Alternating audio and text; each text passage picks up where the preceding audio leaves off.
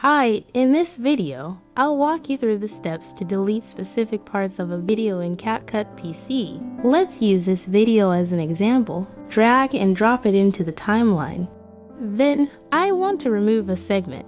To begin, zoom in on the timeline by selecting the zoom option on the right-hand side. Identify the portion of the video you wish to delete. Position the playback cursor at the starting point of the segment you want to delete. Next, click the split button or use the shortcut Ctrl+B. This action will split the video at the cursor position. Now, move the playback cursor to the endpoint of the segment you wish to delete. Once positioned, click the split button or use Ctrl+B again to create a separate clip for deletion.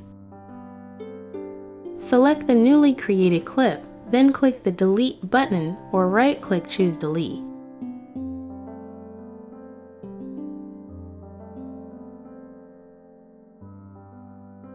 Just like that, the unwanted segment has been removed from your video in CapCut.